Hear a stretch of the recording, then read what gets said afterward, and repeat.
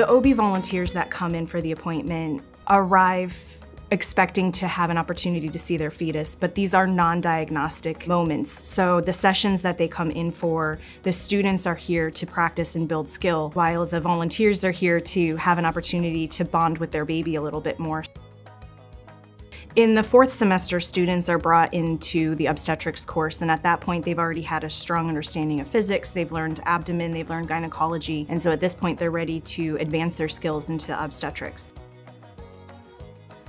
We bring in volunteers from the public, and those volunteers are able to not only get to experience an opportunity with their unborn baby, but it gives our students an opportunity to see varied stages of development for the fetus. They're able to see a 6-week pregnancy, a 36-week pregnancy, and everything in between. And of course, the expectant volunteer gets to take a picture home with them. They're able to meet on the individual volunteer's level a little bit better, which translates into the field so that they're able to meet each individual where they are. It also allows for the student to become more independent because they're given that opportunity to scan here in a safe environment. They can take that skill with them out into the field.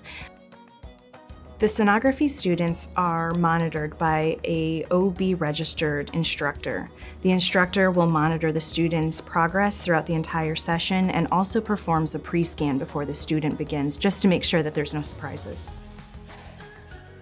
OB volunteers are welcome at every CHCP facility that offers diagnostic medical sonography.